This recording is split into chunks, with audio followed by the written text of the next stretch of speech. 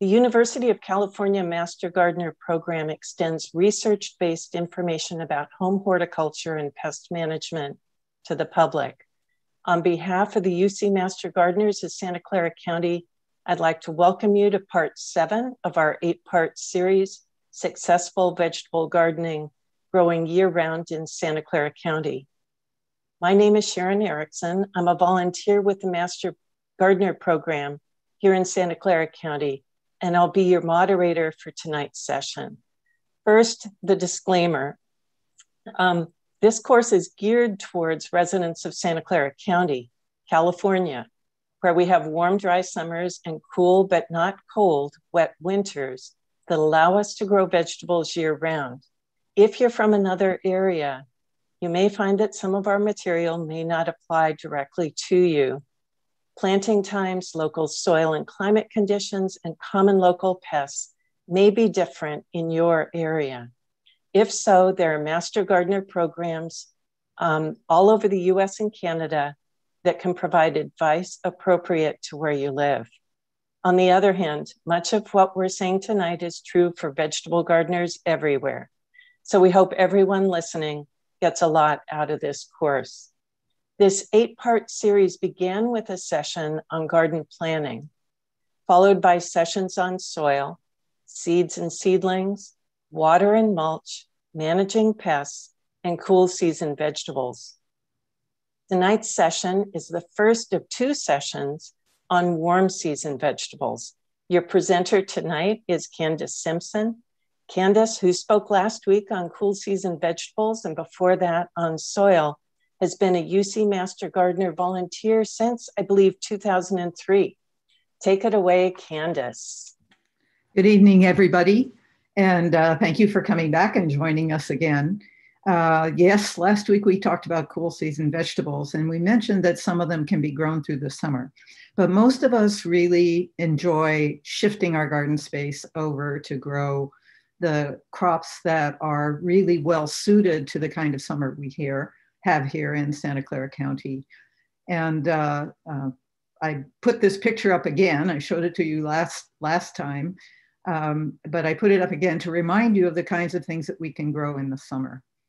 These are, if you'll notice, this is one day's harvest from about 200 square feet of gardening space.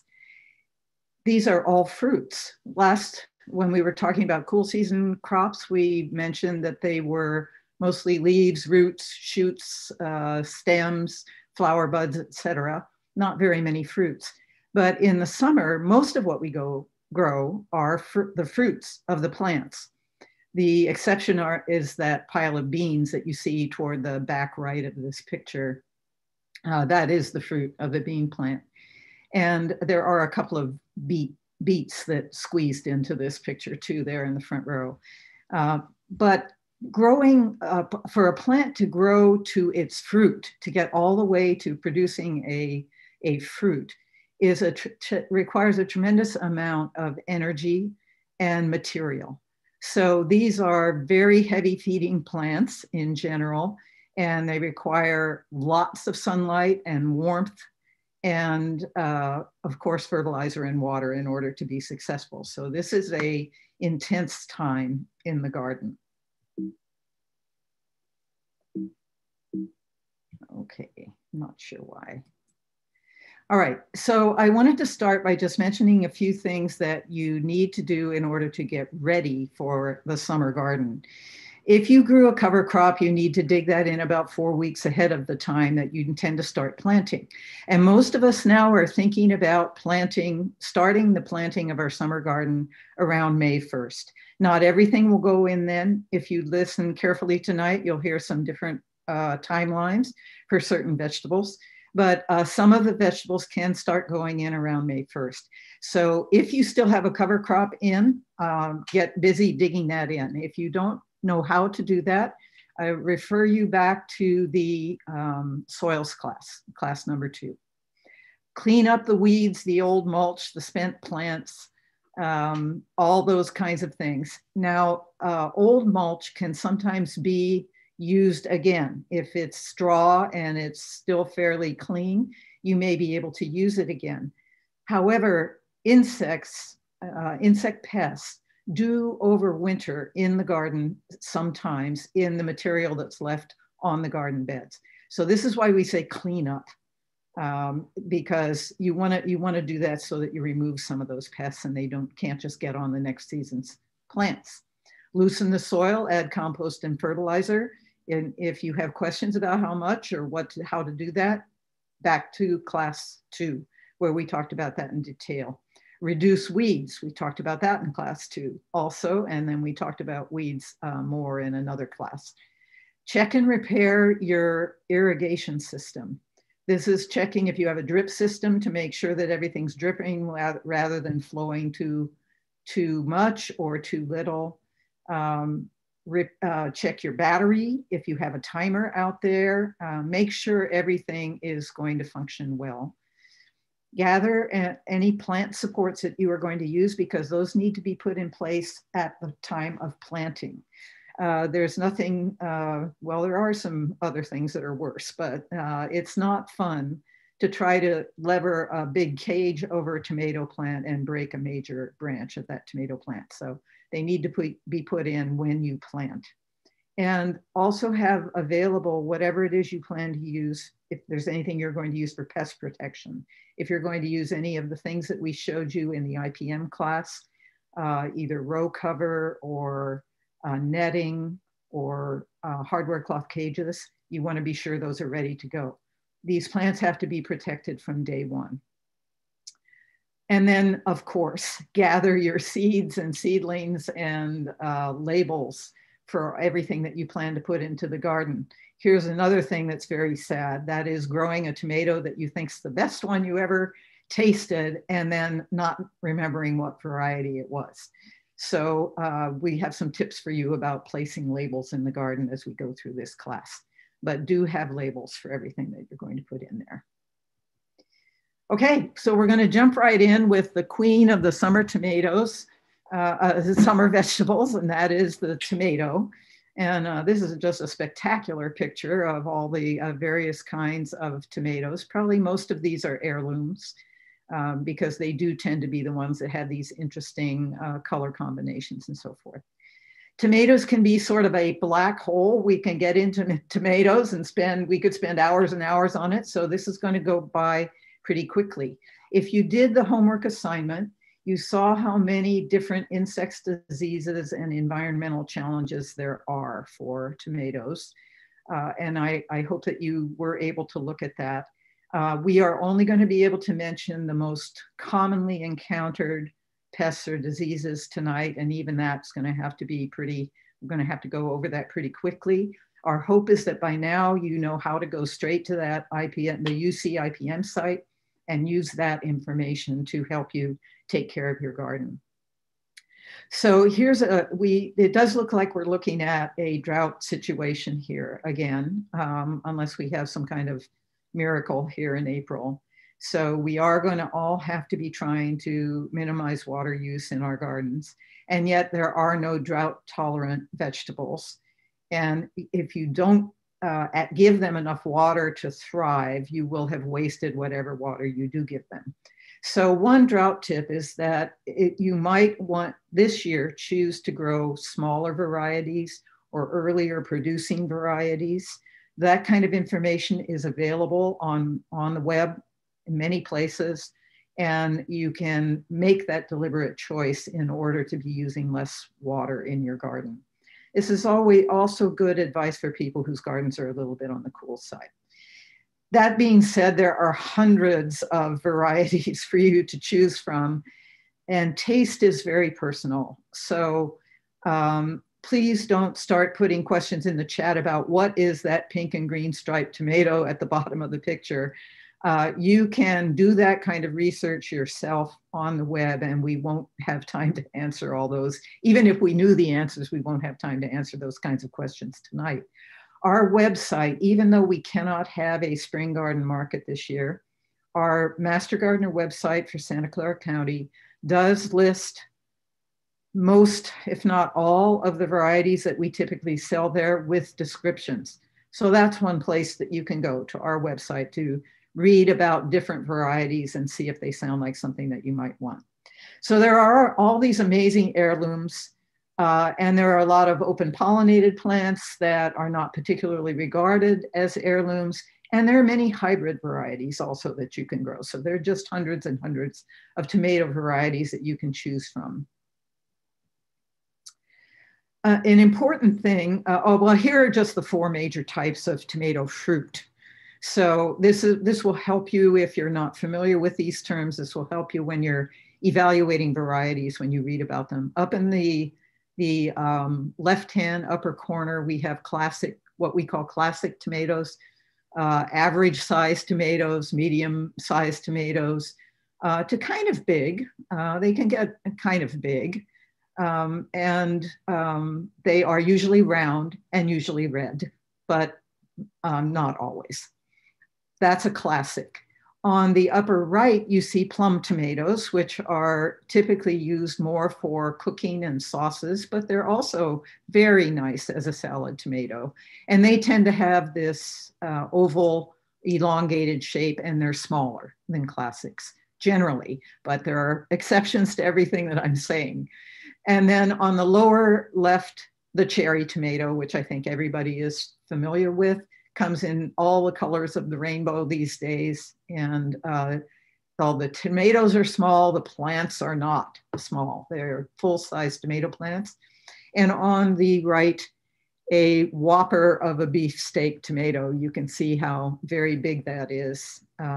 These can be up to 2 pounds, maybe. Probably some of you have raised some that are even larger than that. And they have a particular kind of shape that you see there as well. Not just a really regular round shape. They're probably a fusion of more than one fruit, which is why they have that shape. So those are the different kinds of tomatoes that you might be considering. No matter what you grow, my first piece of advice to you is to set a regular watering schedule and stick to it. Tomatoes, you were told in the IPM class that there are a number of conditions that tomatoes can be subject to that are caused by irregular watering. And a tomato plant we're going to talk about size in a minute, and we do have some smaller ones, some larger ones, but all of them, they are a pretty big plant and they're putting on a lot of fruit. So they need regular water. If you have heard that you can intensify the flavor of tomatoes by cutting the water to them, that is true. And you can do that, but reduce the water once the tomatoes are full-sized and starting to ripen. This is a bit of a problem with one whole family of tomatoes that we call indeterminate tomatoes, which I will talk about on the next slide. But remember, don't reduce the water until the plant is really grown and is setting fruit, and preferably the fruit have sized up but are still green. When they start to ripen, when you start to see that color change, that's the time to cut that water back if you're trying to intensify the flavor. Be aware that the skins will toughen because of that. So if you're going to have a trade-off there. Some people always ask, how do you know when to harvest? Well, they should be fully colored, which means you have to know the color that the fruit is intended to be, because there are some tomatoes that are green tomatoes when they are ripe. So you need to look that up and know what color it's supposed to be. And they should be softening a little bit when you actually, take that tomato in your hand on the vine. You should be able to, it shouldn't feel like a rock or a softball. You should be able to squeeze that tomato a little bit.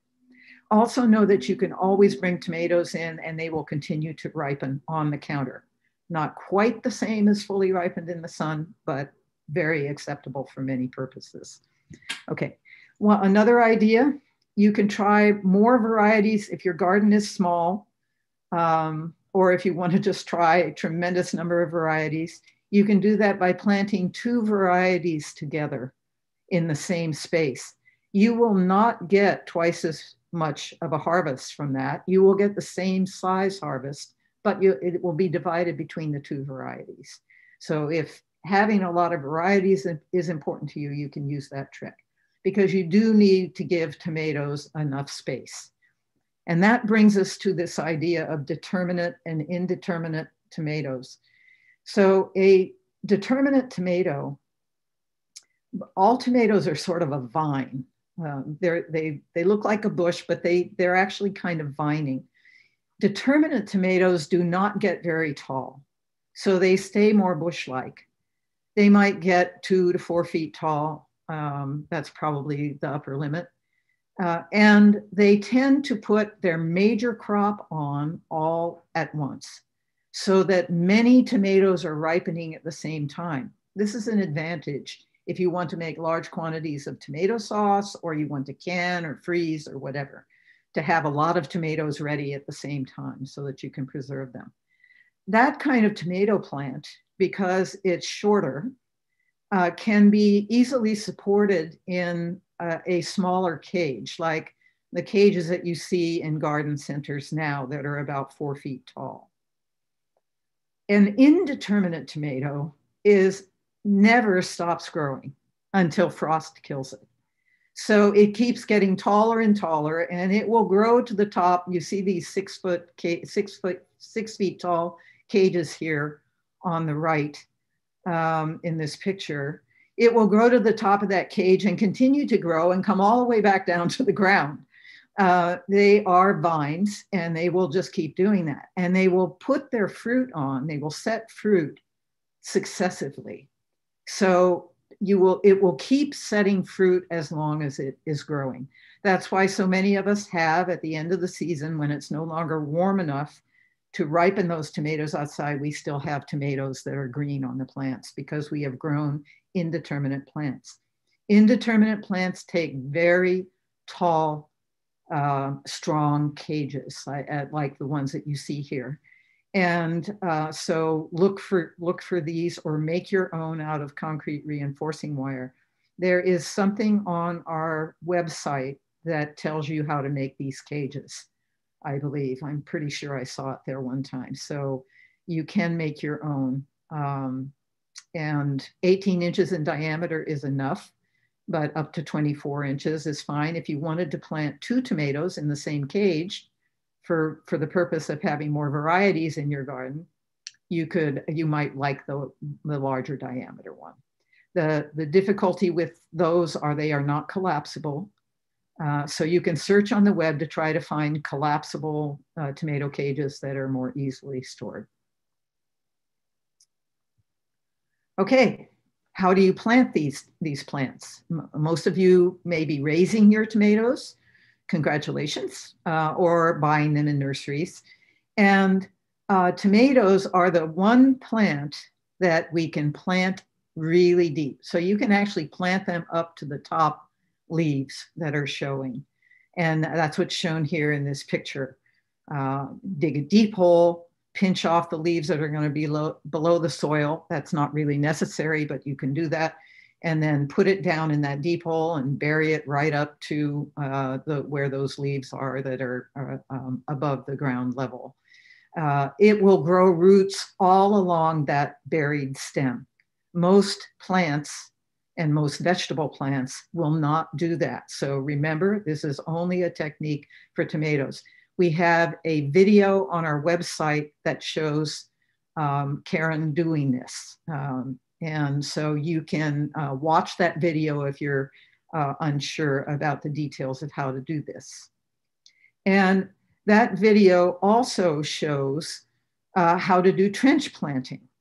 So you can, if you have a very tall, spindly seedling, maybe you grew it inside and not under lights, and so it got very stretched out. So you don't want that tall, skinny plant to be planted with all of that above ground. So you want to plant it below ground. But if you've grown a very large seedling, sometimes I grow my seedlings into gallon cans, and I could have to dig a 3-foot deep hole to get that tomato buried up to the top leaves.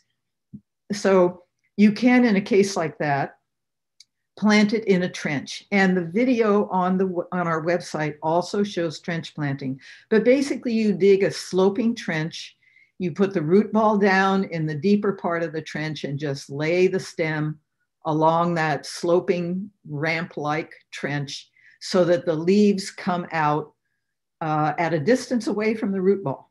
And you need to mark the root ball so that you don't accidentally plant something else on top of it. And the leaves will tell you where the plant is actually going to grow. So you have to think in your mind, where am I going to put my cage? You want to put it over the leaves of the plant, even though the root ball may be someplace else. So watch that video if you're interested in trying this kind of planting. The picture in the slide shows you, I dug one up one year. I grow these very tall seedlings, and I dug one up to see what the roots were like. And you can see all that root mass that has grown all along that buried stem. So tomato plants are amazing. Nothing can stop them from growing their roots. Okay. So this is a picture that you were shown, at least some of these were shown in the IPM class, and I just wanted to mention them quickly again. These are some of the environmental disorders of tomatoes that are very common, especially the two at the top, but really all of them. And they are the sun scald, the blossom end rot, and the cracking all have something to do with the way you are watering your tomatoes. So some varieties are more susceptible to blossom end rot or cracking, but you can really help prevent these particular conditions from developing. They're not diseases, they're not pests, by making sure you have that regular, sufficient water to your tomatoes. The sun scald happens because there are not enough leaves on the plant to protect the fruit when they start to form. And that's something that's going to happen if you're not watering the plant enough. Blossom end rot happens because some nutrient problems occur because of in irregular watering. And cracking is just a matter of irregular watering. Cat facing is a little bit different, has to do with conditions. You've probably seen tomatoes like that. There's not much that you can do to prevent cat facing if you have a variety that's susceptible. Some beefsteaks are particularly susceptible to that. Okay. All right. These are two diseases that I do want to spend a little bit of time on here because these are very common. These are showing two types of fungal diseases, verticillium and fusarium. They are both fungi that live in our soil, and our soils here have them. If you have never seen this in your garden, count yourself as a very lucky gardener. They are fungi that live in the soil and then move into the vascular system of susceptible plants and clog the vascular system. So the vascular system is what transports materials through the plant, and in particular, in this case, transports water from the roots up into the plant. So if that becomes clogged, or any part of it becomes clogged, the part of the plant that is served by that part of the system will just look like it's not being watered. And so people may be putting more water on it. I don't, maybe it's not getting enough water, but that's not going to help because the system that delivers the water is clogged. So this is a very disappointing thing to have happen to your tomatoes, but there are a couple of things. First of all, it's very difficult to tell these two diseases apart by looking at the plant. In fact, you can't do it. I will tell you a way to tell if you had verticillium. What you're looking for, if you look on verticillium, is just dieback in some part of the plant, like maybe one random branch suddenly dies back because the vascular system serving that branch is what got clogged first. It's often on one side because the vascular system, there's more than one of these tubules that's going up there. So you can see the verticillium picture is on one side. So if you suspect that you have verticillium or fusarium, this is going to keep progressing. There's nothing you can do to stop it. because if the organism is in your soil and your plant is susceptible, then the disease is going to take over that plant. And there's nothing that we can do to stop it or cure it. There's no spraying. Remember, it's something that's coming in from the soil and clogging the vascular system. So what you have to decide is whether you're going to hope to get a few tomatoes out of these plants before they get so bad that they can't protect them from sunburn and so forth, and then they can't feed them anymore to get them to a decent size and a decent sweetness. So you have to decide, am I going to try to do that, or am I going to take this plant out? Now, you might say, why would I decide to take it out early? At least I might get a couple of tomatoes. The longer that plant is in the ground, the more you are basically giving that disease organism a place to proliferate.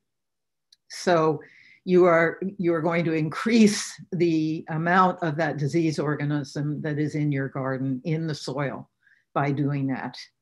I won't say that I have never tried to keep a plant going. I always keep them going for a while to see how heavy that seems to be. But it's not, you now know what the argument would be for taking it out early. When you are finally done with that plant, I highly recommend that you get in the habit of, when you're going to take it out, cut through a cross section low on the plant and look at it, and you will see this kind of discoloration if in fact you did have verticillium. Fusarium looks similar, but it tends to be darker, and I have never had fusarium in my garden, but I have verticillium to some extent every year.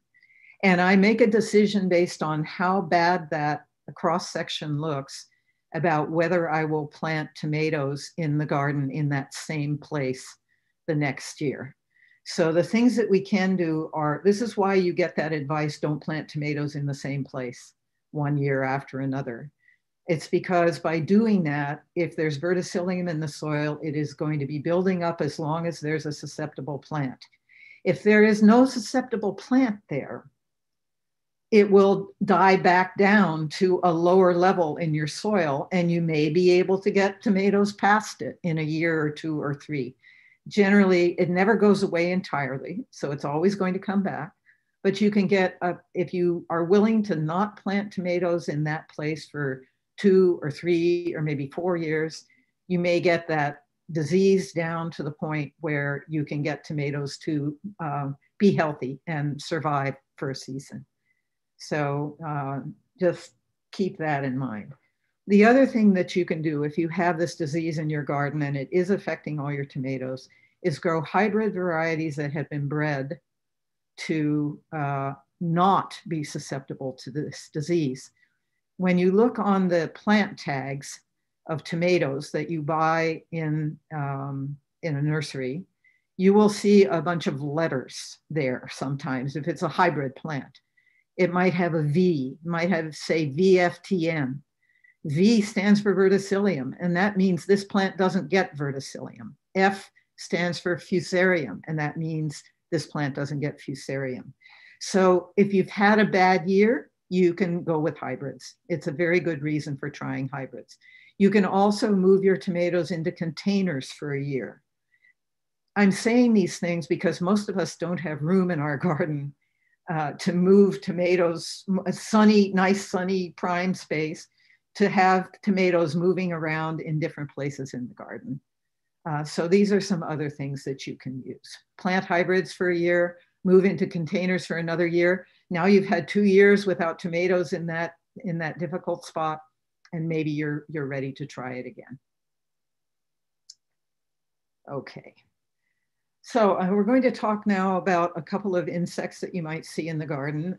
This one is russet mite, and we talk about this one.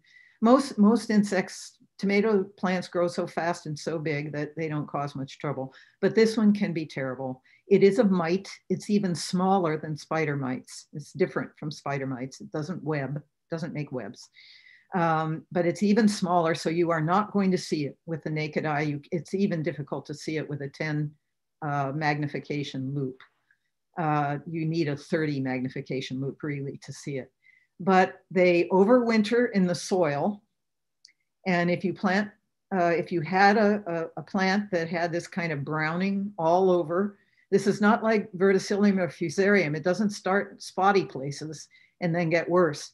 This starts at the ground level and moves inexorably up the plant, turning the stems and the leaves this russety brown. And it's the mites that have coming out of the soil from the previous year or have somehow gotten to your garden this year. And they are climbing up your plant and sucking the juices out of your plant. And in the process, they are dehydrating the leaves. And on the stems, basically their feces is discoloring the stems. So you can see those black dots, that's feces on from the mites. And so this is what russet mite damage looks like in the early stages. And this is what it looks like in the late stages. So if you do nothing to stop them, they will completely dehydrate your plant. And now you will have, even if there are a lot of tomatoes on there, you will have tomatoes that are fully exposed to sun and sunburn. So this is an insect that if you see this kind of browning starting thoroughly at the bottom and slowly moving up the plant, you want to treat as quickly as you can. And it is treatable and completely controllable with sulfur. Sulfur, what you want is something called wettable sulfur. It is not soil sulfur, which is what we put in our soil to change the pH of our soil. It is an insecticidal sulfur. It's the same material, but it's formulated differently. So a wettable sulfur. And you can mix that into water and spray it, following the directions. I'm not going to go into the details here, but follow the directions carefully on the package and start early. When you think that the description fits russet mite, you can try to have our help desk confirm that for you by looking at pictures of your plant. Spray right away and spray 2 weeks later. And if you thoroughly spray your plant, and it is one of those things where you have to get the upside and the downside of the leaves, everything has to be covered. But remember, you're going to be doing this before your plants are full size. So it's doable and it does work. So try to remember that trick in case you do get a russet mite. Here's another insect that you might see, but this most of us don't have very many of these, if any, in our garden. If you have lots of them, they can do a lot of damage. These are actually two species of hornworm, tobacco hornworm up top and vegetable hornworm down below.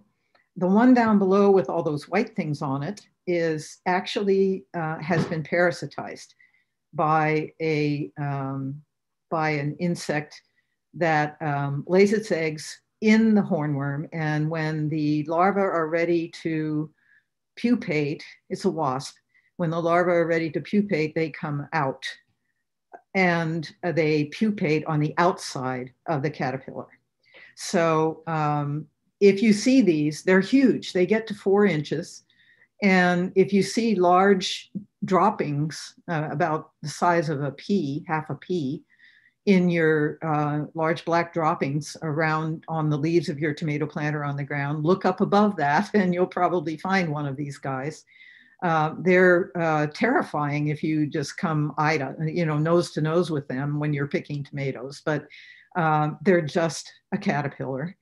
And if you see one that's been parasitized, like this picture below, take it away from your tomato plant, but it's not eating anymore. You can see how sick that one looks. It's shriveling, and it's going to die from this parasitized experience.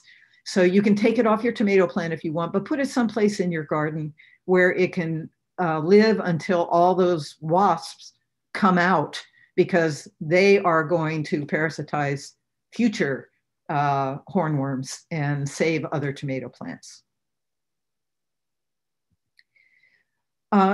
This is our first mention of a virus tonight, but we do have some viruses that affect other vegetables as well. So remember what I say about these here. There are viruses that infect plants. Many of them are benign.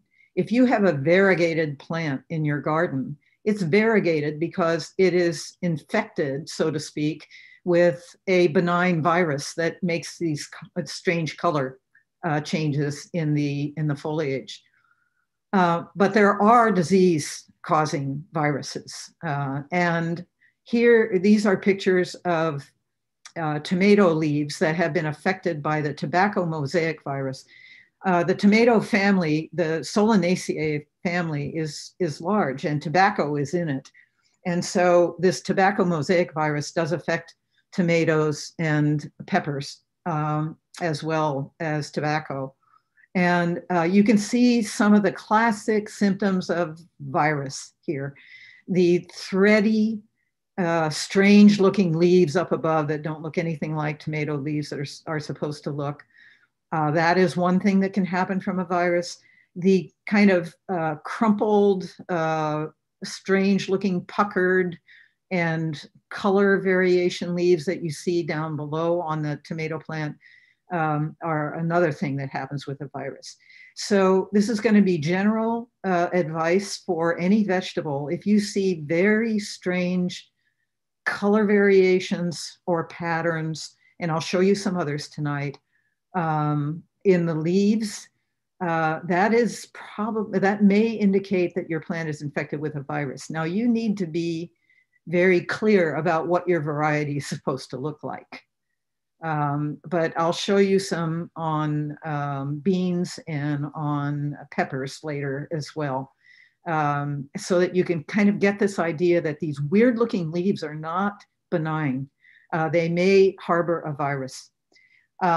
Louise mentioned viruses that infect plants, and there is very little you can do. When a plant is known to be infected with a virus, you should really remove it from your garden, as she advised, as soon as you recognize that. Because many viruses, not this one, not tobacco mosaic, but many viruses are spread by insects, sucking insects, that take the juices from an infected plant and transfer it to a plant that previously was not infected. So if you allow a virus-ridden plant to stand in your garden, you are just creating a reservoir of virus that ultimately can infect your other plants. So as soon as you have concluded, and again, use our help desk to help you with this, send them pictures and they will advise you. As soon as you have it's reasonable to believe it's a virus, you should remove it from your garden. There's nothing you can do to save it. I mentioned tobacco mosaic virus is not spread by insects. So then how is it spread? How does it get into our gardens? Mainly by being carried in by people who use tobacco products, because tobacco is very, very commonly infected with this virus.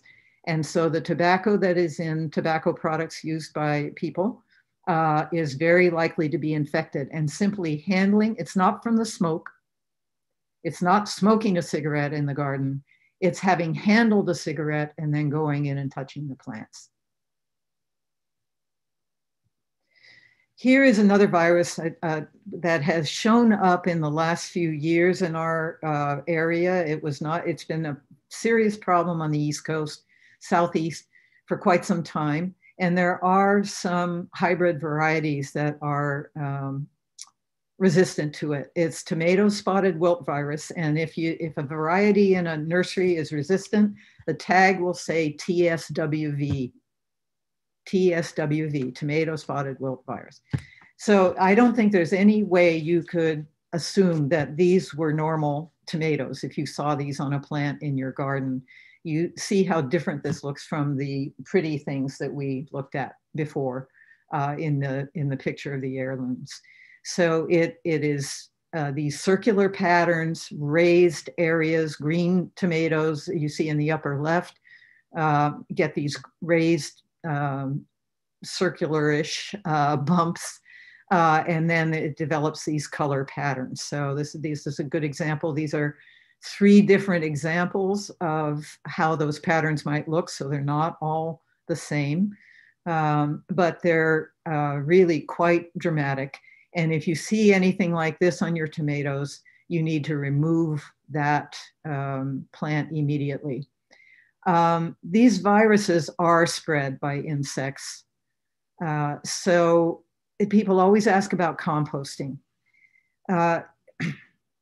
I think most of us, if we saw something like this in our garden, we would want to put it in the city compost, not in our own compost. And the city compost is so hot that it will definitely destroy this. You don't have to, the city compost is an amazing product. It's a good product. You can feel confident using it in your gardens. It does not have diseases. Even if people put things like this in it, it will not have diseases because it is so hot and it is so well managed, constantly turned, so that every single bit of what's in that pile is exposed to high heat for long enough to kill everything that might cause a problem in your garden. We can't usually say the same about our home compost piles. So unless you have a reliably very hot compost pile, it gets up to 160 degrees, stays there for several days, you probably want to put anything like this into the city compost. The picture of the foliage I just put there because there are a lot of things that affect tomato leaves that make them go brown and patchy like this. So it's probably harder to recognize this disease by leaf symptoms than it is by fruit symptoms. And I just one more word about it because we talked to you a lot about weeds and controlling weeds. These are 3 weeds that are very common in our, and you can look at these pictures while I'm talking, and I hope that you will recognize them if you let them get big enough to look like this. The cheeseweed picture is rather small, but you can see the cotyledon there, that little heart-shaped cotyledon is very characteristic of cheeseweed. All 3 of these weeds are alternate hosts for tomato spotted wilt virus and thrips. Thrips is the insect that spreads this disease. So it feeds on infected plants and then moves to uninfected plants and transfers the virus to uninfected plants.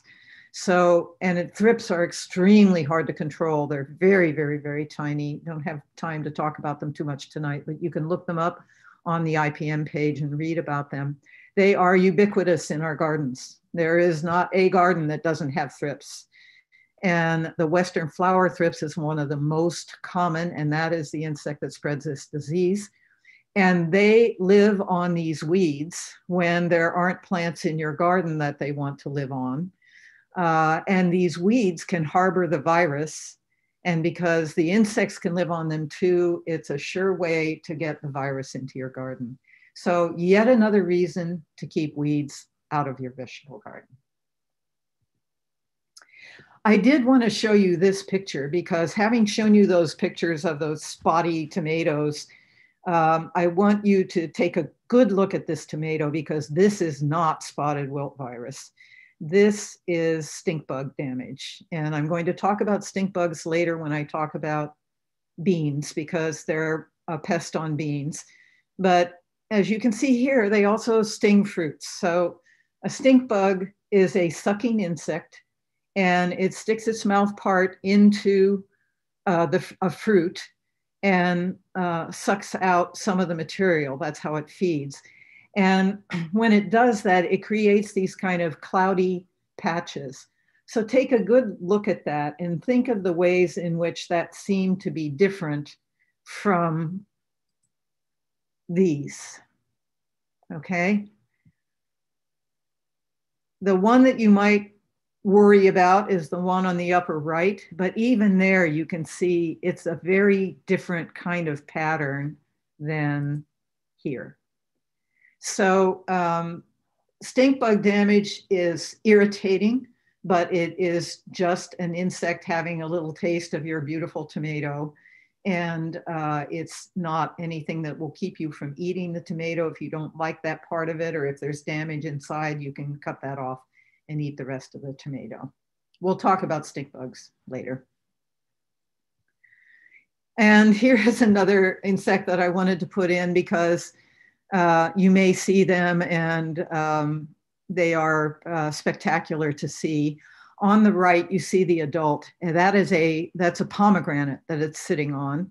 Its two favorite foods in the garden are pomegranates and tomatoes, and they seem to like big round red things, I think. The adult that you see there on the right is a large insect. It's almost, it's 3/4 of an inch to an inch. It's big, so you can't miss it. The little red ones on the left, crawling all over those tomatoes, are the nymphs, the just hatched out of the egg size. So they're small. Those are kind of beginning tomatoes. They're about maybe 1/4 of an inch to the larger instars might be like 1/2 inch. But they molt and go through a number of stages and get bigger and eventually turn into this guy that you see on the right. Again, their damage, they're also sucking insects, and their damage to tomatoes or pomegranates, they're after, the adults are after the seeds. The nymphs are just, so that's why they like tomatoes and pomegranates, actually, not big red things. They're going to try to get their proboscis, their feeding tube, all the way into a seed and eat the material in the seed, because the seed is where the protein is in this plant. So that's what they're after. So they can cause some weirdness inside, but the rest of the fruit is, anything that doesn't look strange is totally safe to eat. And you can try to find the eggs. You can look that up on the website, on our IBM website, see what the eggs look like. You can watch for these nymphs and just knock them to the ground and crush them, or vacuum them up in a vacuum cleaner that you keep just for the purpose of vacuuming up bugs, preferably, okay? Like a battery-powered vacuum cleaner that you can take out into the garden. And finally, rats. Rats love tomatoes. And I swear that when I watch a tomato to see if it's ripening and when I'm gonna pick it, rats are watching me, and they go over and check the tomato after I've checked it. And the day I'm gonna pick it is the day I go out and I see this kind of damage. So you will know it's a rat if it's been very smoothly kind of chewed out. They come back and they keep chewing, and with their little teeth, and they just kind of carve out this nice little cave in there. And they will come back to a tomato like that night after night, actually, and finish the whole thing if you allow that to happen. So rat protection against rats, if you know that they're there in your garden, is essential if you don't want to have this kind of disappointment. They don't eat them when they're green. They wait until they're ripe.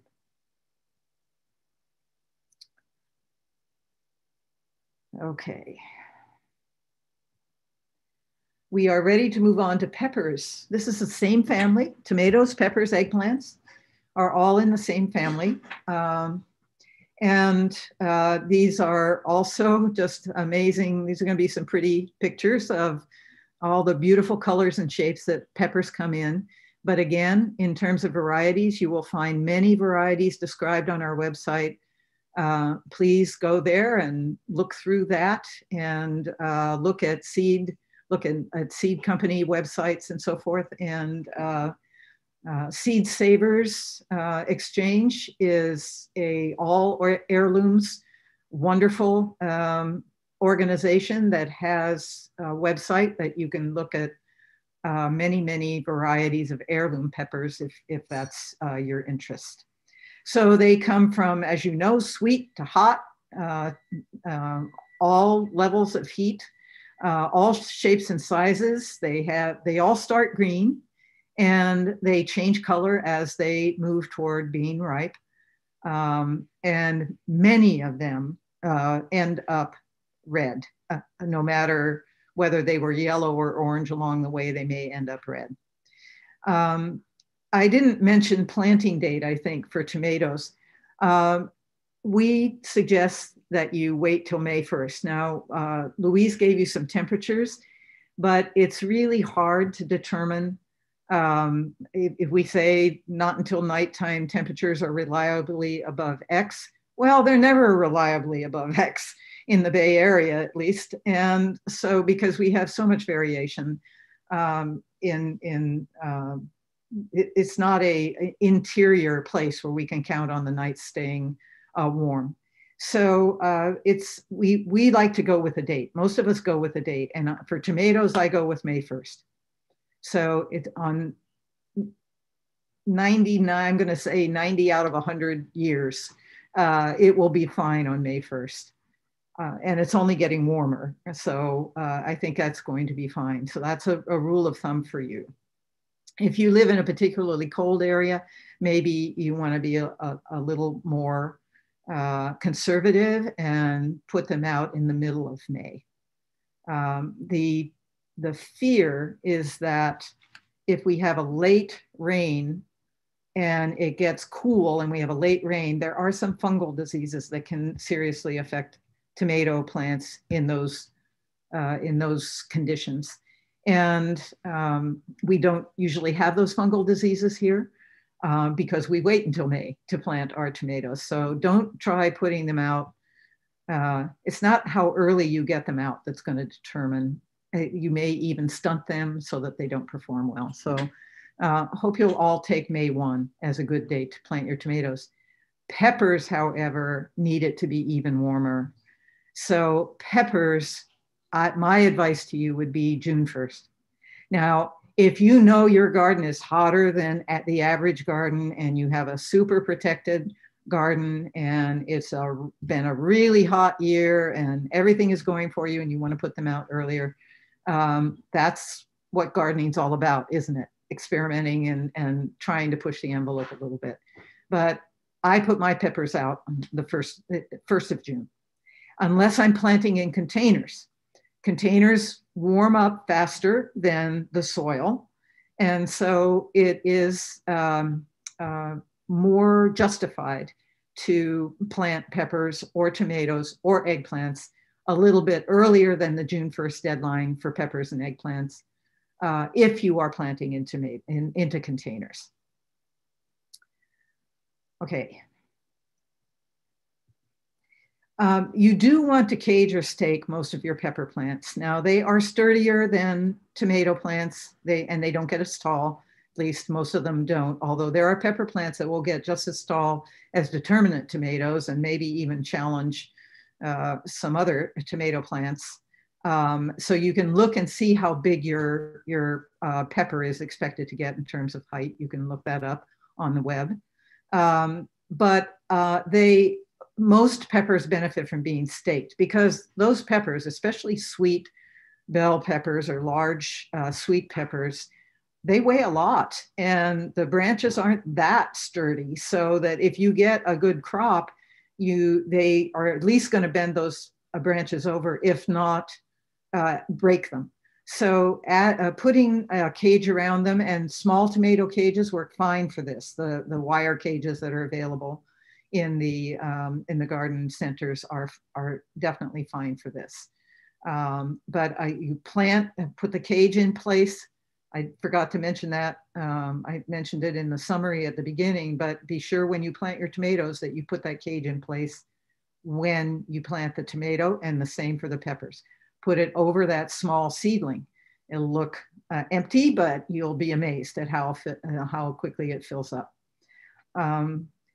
Peppers need regular and sufficient water to produce well. This is not a drought tolerant, especially the bells, but even the hot peppers. You need to keep the watering regular.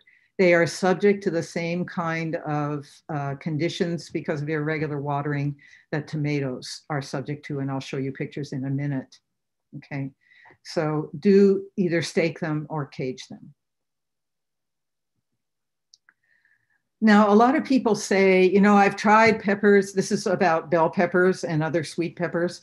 I've tried them and I never get peppers. They just are little and they don't grow. I never get the big ones. So here is one thing that we have found. If the plant is not big enough to support a big pepper, you will never get a big pepper. And pepper plants tend to start putting on fruit, trying to set fruit way too soon. They're too small when they start trying to do that. So they're going to bloom really early, especially buying plants in the nurseries. People are so happy. They say, oh, look, it's got blossoms already. I'm going to have peppers really soon. You don't want to have peppers that soon. You want the plant to get strong first. So pinch off the blossoms. Get your courage up and pinch off the blossoms. They're easy to find on the plant. You can see here a little pepper is trying to form. I would pinch off that pepper as well. Okay, so do that for at least, I would say, 4 weeks, and let that plant grow. Keep it watered, keep it fertilized, check it every day or two, and pinch off the blossoms. And you will find that when you let the peppers let it finally start blooming and setting peppers, that you will in fact get big, wonderful, succulent peppers. And here, I'm not going to name all these varieties, but here are just some of the colors of sweet and shapes and sizes of sweet peppers that you can grow. You can pick it at the color that you like. This green pepper up here on the upper left is going to turn red eventually, but it will take a long time. So no reason not to use it as a green bell pepper along the way. It's all a matter of your taste and how long you can sustain delayed gratification, waiting for them to ripen to full color. And these are a set of hot chilies, all different colors and shapes. And again, pick them when you want to use them. But if fully ripened, know what the color of your chili is when it's fully ripened. I wanted to show you just briefly what tomato spotted wilt virus looks like on peppers. Again, I don't think there's any chance that you could confuse either of those peppers that you see there with something that's normal. It's a very sad thing to see, but there it is. And then the leaf in this case is very different. So it is easy to diagnose it by looking at the leaf patterns of this virus. Again, notice the strange color variations and patterns that you see when a virus has taken over a plant. Again, remove the plant if you see this on any of yours. Just to show you what blossom end rot and sun scald look like on peppers. So I mentioned these for tomatoes. It happens to peppers too. Blossom end rot is a dark spot that forms. It's not always right on the end, but in this case, in this picture, it is. And you can cut away on tomatoes and peppers. You can cut away the damaged part and use the rest of the pepper. But I would pick it right away when you see this kind of damage, whether it's sun scald or blossom end rot, because real rot can set into that pepper very easily because that wall has been breached. So may as well use it while it's green and still part of it being usable. Eggplants, the third member of this amazing family. So here are some of the shapes and colors. We do not have eggplant variety. I don't think we have a lot of pictures of eggplant varieties on the website, but you can certainly look them up online and see. But they do come in greens and purples and whites. And there's even yellows and oranges, but the yellows and oranges are known for their bitterness. They're a different kind of, different kettle of eggplant. So those might not be ones that you would be interested in for eating unless you really love bitter. So these eggplants are like the peppers. They need real heat to be happy. And further, they need to be a really good size seedling to be healthy in the garden because of a particular insect that I will talk about in a moment. So these are another don't plant until June 1 and have a really good, healthy, largish seedling to put out there. They need regular, generous water. Look at those fruits. Those are not going to form if you're rationing water. They do beautifully in self-watering containers, which is a good indication of how much they need regular water. They really grow super well in self-watering containers. They may need side dressing, as may your peppers as well. Most of us put enough fertilizer in the ground for our tomatoes that we don't side dress. But if your plants seem to be stalling out, you can always try side dressing. Side dressing means adding fertilizer by scratching it into the ground alongside the plants after the plants have already been growing for quite some time. But eggplants and peppers really benefit from that. When you're picking these and picking peppers, clip them off. They don't break off easily as tomatoes do when they're ripe. And sometimes eggplants have thorns on their caps. So that's another reason to be careful when you're cutting them off. Here are some more, just to show you they come in all sizes and all colors and shapes. The important thing is to pick them when they're still shiny. Don't have some preset notion of how big your eggplant should be for you to pick it. If you see that it's stopped enlarging, and if you're like me, you're going to go out and look at them a lot. If it has stopped enlarging for a few days to up to 5-6 days, and the shine, this is the shiniest picture of an eggplant I could find for you. The shine is starting to change. That's the time to pick it. Baby eggplants, small eggplants are delicious. Eggplants that have gone past prime are not delicious. They are seedy and they start to get bitter. So when you harvest an eggplant, those seeds should barely be visible in it. Don't go for what you see in the grocery store. Go for what your plant is producing. Harvest when it's still shiny and it's stopped enlarging. This is the insect that I promised to mention. This is why you want your eggplant seedlings to be big and healthy when you put them out. This is a very tiny insect. It's called a flea beetle. It is about the size of a flea, maybe a tiny bit bigger, but I think it's about the size. And it jumps like a flea when it's disturbed. So that's why it's called a flea beetle. But it is a beetle, and it chews those tiny holes in the leaves that you see in that picture. So you hardly ever see the insects because they jump when you disturb the plant. So you might look at those holes and think, what on earth is eating my eggplant leaves? They can actually destroy a small seedling very easily. And by that, I mean a seedling that's only 4 inches tall and its leaves are only like 2 to 3 inches. I actually grow my eggplants all the way up to gallon containers to avoid this insect destroying them. You can also try to seal it out with row cover. It's way too small to, if you have any opening, it will manage to get in there. You can't do it with netting, obviously. So my advice is to grow a big, healthy seedling and put those out. These beetles overwinter in your garden in the debris in the garden beds. So this is another reason to clean up your garden. If you have them some year, especially that year, clean up and remove the mulch, compost it if it's compostable, but get it out of your garden and use clean mulch the next year. Spider mites are also a problem on eggplant. Those big non-waxy leaves, the leaves are kind of fuzzy on the surface. They don't have any wax or anything to protect them from dehydration. Spider mites you were told about before and saw pictures of, they are sucking insects. So all those zillions of little tiny white spots that you see on that leaf on the right is where the leaf has been decolorized because the mite is sucking the contents out of the cell.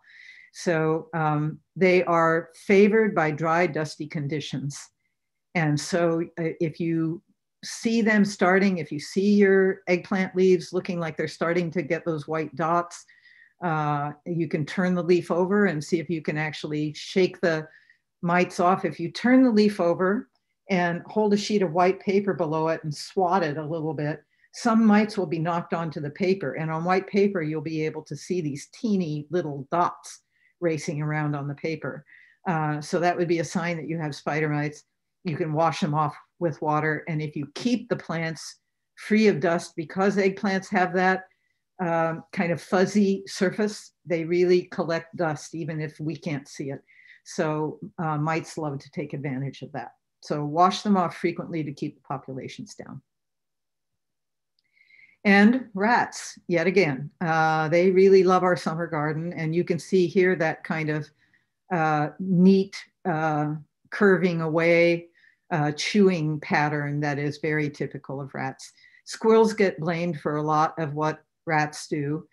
Squirrels do enough damage on their own. They also eat tomatoes. They eat squash also, so they're in there. But rats are nocturnal, and so we tend to forget that they can be a real problem in the garden. Okay, the last member of the Solanaceae family that we're going to talk about is potatoes. They are in that same family with tomatoes, peppers, eggplants. And we just wanted to mention them. Now is the time to plant. In fact, we can plant usually. A lot of us think of St. Patrick's Day as the day that we plant potatoes. And you can plant even slightly earlier than that, but they are frost sensitive. So they are a summer plant. That is, we do not grow them into the winter. The plants will not stand cold weather. They have many of the same pests and diseases as tomatoes and eggplants and so forth. They're subject to flea beetle, for example. But they are pretty carefree in our garden. So you can see some chewing on this. This one is from Purdue, so it's not from here, but you can see some small holes. And they're really different in how they're planted. We plant small potatoes that are sold as seed potatoes. You can buy certified seed potatoes from suppliers online. And sometimes they also have them in nurseries, but although they don't have the variety selection that you will find online.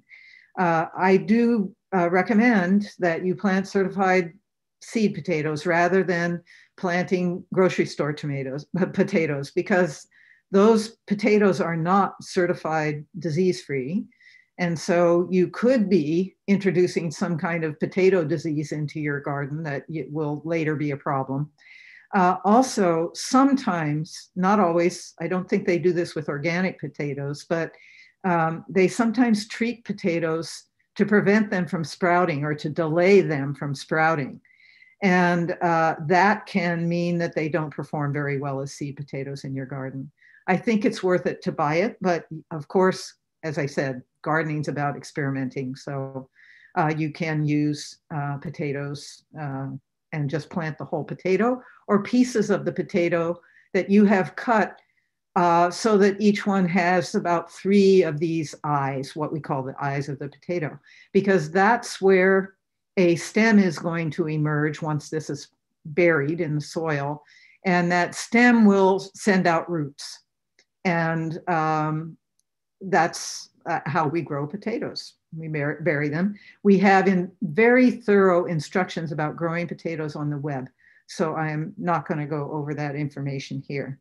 As you can see, time is flying. One thing you need to know, this is kind of a diagram of what it looks like with all those wonderful potatoes growing down there. So they grow off, all of them are above the seed potato. So wherever you put that potato in the ground, all your potatoes that you're going to harvest are going to be above it. So we keep burying the plants under mulch. And that's where that whole idea comes from, of hilling up potatoes. The more you hill it up, the more territory you give that plant to form potatoes. And notice that there are a lot of stems from one potato, because every eye will produce a stem. Digging them is just heavenly, especially if you have kids or grandkids. They are going to love going through the dirt and finding those potatoes. And you can just sneak your hands in and find some potatoes and pull them out of the ground without digging the whole plant. You can do that for a while, but at some point you're going to want to dig the whole thing up and harvest it. And again, thorough instructions on the web for how to do that. Beans. We have just 2 vegetables to go here, and one of them is beans. So there are bush beans, which are pretty sturdy and don't have to be supported. They'll tend to flop a little bit, and some of them will tend to wind around a little bit, but they're okay. And you see those on the left there. They don't get very tall. And then there are pole beans that will grow and grow and grow like Jack and the Beanstalk. And they need to be supported on a trellis. Here, there are trellis we just tied together 4 1x1s. And you spread the legs out and you put them in place before you plant the beans, just as we said with the cages that you were putting around other vegetables. By the way, I do cage eggplants because the eggplants are so heavy. It helps keep those plants nice and supported. Okay, so 3 or 4 beans around each foot of that teepee, and they will grow. You do not have to train them. They will find that pole and go up it so fast, you'll just be amazed. So pole beans take longer to start producing, but they produce longer. And they're like indeterminate tomatoes. They produce their tomatoes, they produce their beans over a longer period of time. Bush beans tend to put most of their beans on right away, and they're all available, or a very large number of them are available all at the same time. Again, a great thing if what you want to do is can or freeze or preserve the beans somehow. Bush beans do sometimes have a second crop, a lighter crop later too. So usually leave the plants in until you can see if they're going to rebloom and give you more beans, but you do have to watch them. And beans are tough taskmasters. You have to pick them and pick them and pick them. They will stop producing if you don't pick them. So you have to keep up with them. Every other day is about as much time off as you get from bean picking once they start to produce. Beans surprise people in how much warmth they need. I say June 1st for putting bean seeds into the ground. It's because of the soil temperature. They need the soil to be warm or they will rot in the soil. And part of our climate here in the Bay Area is that the soil, and the soil being clay, the soil doesn't warm up the way it does in the middle of Arkansas. So beans, better off waiting. So easy to go from seed. You do not need to grow seedlings. And frankly, I think the plants are stronger if you grow them by planting the seed directly in the ground, as long as you wait until the soil is warm enough. This is what spider mites do to beans. They also are very susceptible. Again, it's not a waxy leaf.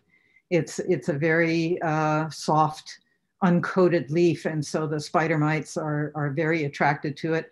And again, trying to avoid dusty, dry conditions is one of the best hedges against spider mites. So spray them down in order to try to keep the mites down. Louise showed you this picture before. This is what bean leaves look like when mites, zillions of mites have been sucking on, taking out the juices from those cells. And here is what a virus looks like on beans. So again, you see the puckered leaves, a strange shape, not like a nice flat bean leaf like it's supposed to be, and then the mottled coloration on the right. So there are viruses that affect beans, and you will want to remove those plants so that that virus doesn't spread around your garden. This is one insect that can be a problem for beans. I wanted to show you stink bugs because I mentioned them earlier with regard to the stinging of the tomato. The one that is very common in our garden is the colorful one that's on the left there, harlequin bugs. But you will see these green ones. They don't build up to the numbers that the colorful one does usually, but they're all shaped like your fingernail. And which is unusual for a bug. They call them shield shaped, but I like to say they're shaped like a fingernail. And they, the ones on these colorful guys are about the size and shape of your little fingernail. I know you all have different size fingernails, but take that as a measure. They're not real big, but they're very noticeable because that's big for an insect.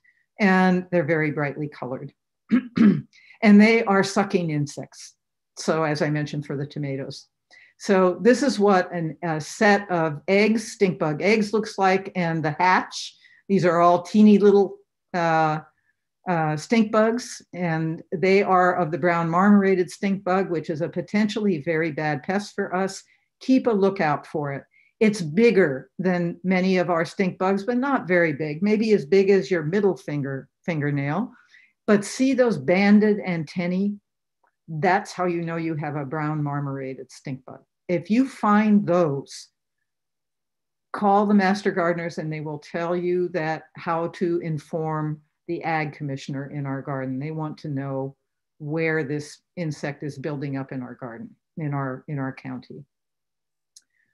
And this is the egg, that's a repeat picture, but the babies just hatched and eggs of the harlequin bug, which is this colorful one called the harlequin bug. And if you find an array of eggs like that, you can see down below, it's very geometric until the insects start coming out. If you find that kind of geometric array, destroy those eggs because those are going to hatch out into a zillion little stink bugs.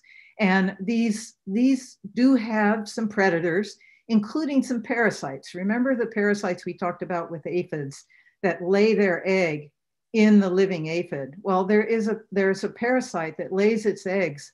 It lays its eggs in the eggs of the stink bug. And that's what you see in the bottom picture. The reason those eggs are black and dark gray and changing color instead of being white is that they have been parasitized. So if you find an array of eggs, stink bug eggs like that, and by the way, that whole array was just about 1/2 inch across. That's the size of it. On the underside of the leaf for protection is where they're laid. If you find one that's darkening like that, don't destroy it, because what will hatch out of that is a zillion of those little wasps that will go on and kill other stink bugs. This is the last vegetable slide and the last vegetable that we are going to talk about.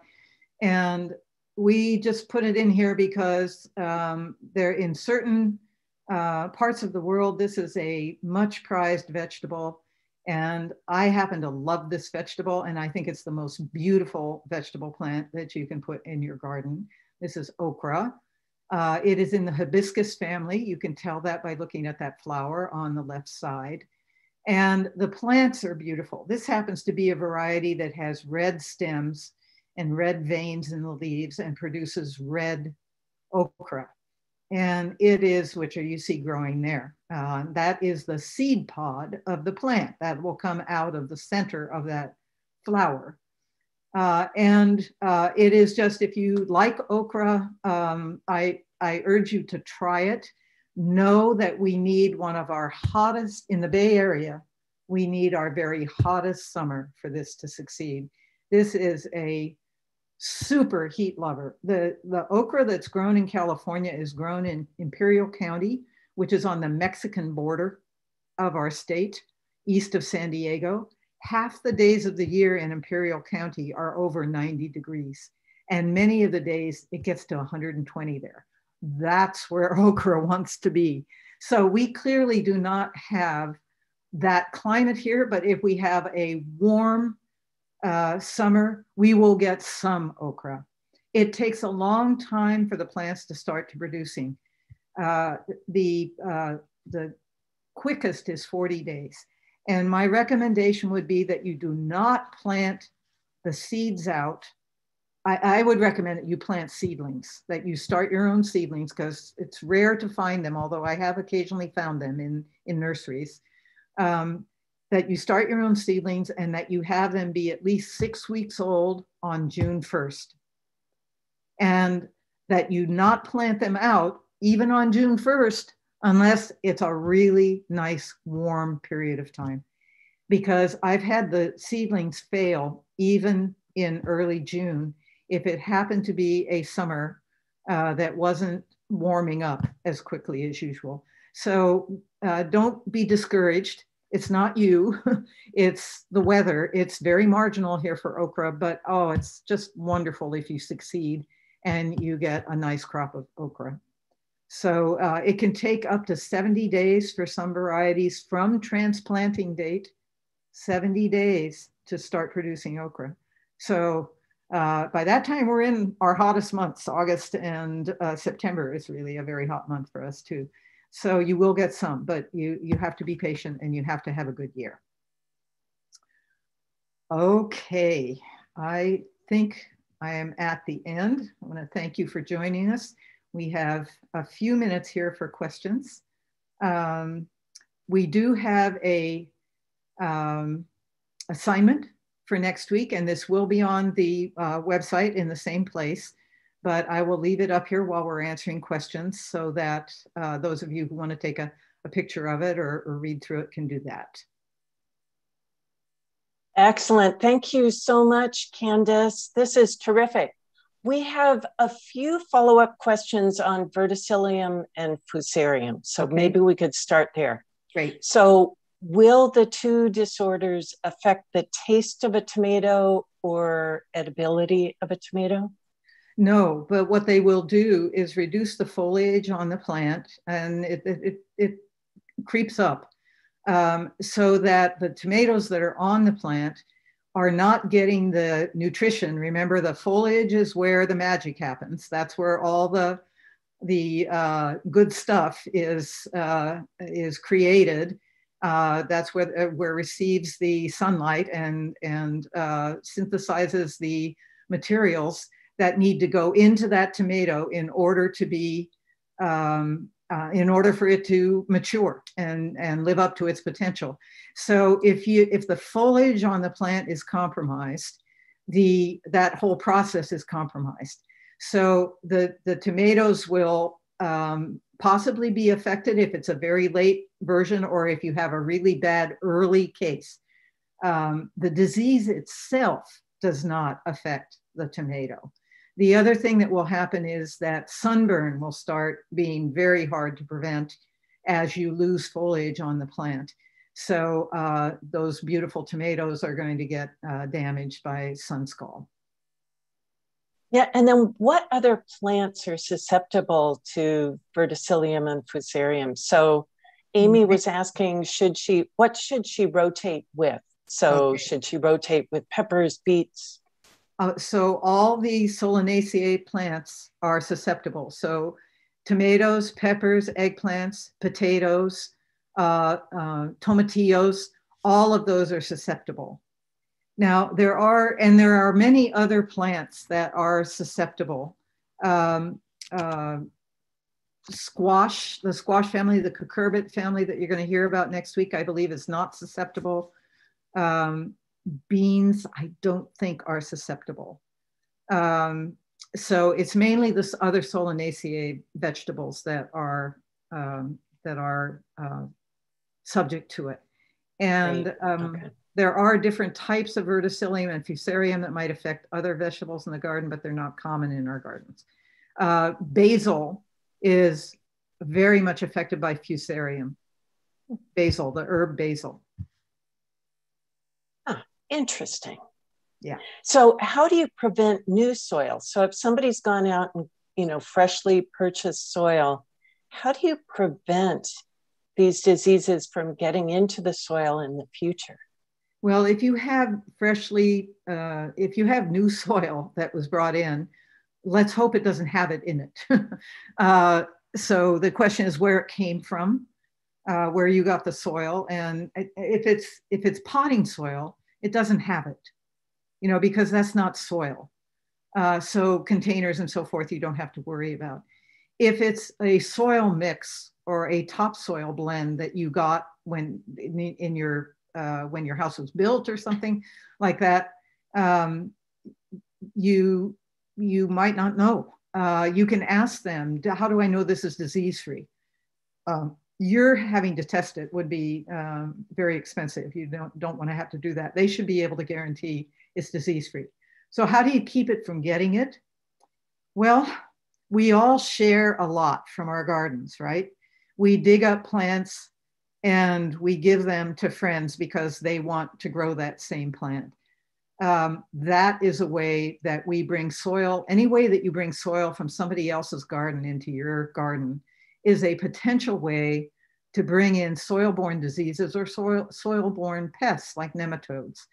So if you want to be sure you never get it, I think that's pretty extreme. But that's what you would have to do. You would have to never bring in soil from another site unless you knew that to be disease-free as well. Okay. And then some people are saying their tomato plants begin to look like they have russet mites toward the end of the season. How do they tell whether it's just kind of the end of the season or it's russet mites? If it's russet mite, it is not going to be just at the end of the season. They're going to get on that plant when it's growing and as it grows. So they're going to be coming out of the soil. You're not going to see them because they're way too tiny, but they're going to come out and live their life cycle, reproducing and everything on that plant, starting from, within a few weeks of the time that well, actually, you don't see it until the plant is looking pretty healthy. So I'd say when my tomatoes are about 3 feet tall is when you might start seeing browning leaves here and there. So the question then is that just a leaf that's been on that plant a long time? Or is that russet mite? Or is that fusarium or verticillium? It can drive you kind of crazy trying to figure out what's going on with your tomato leaves.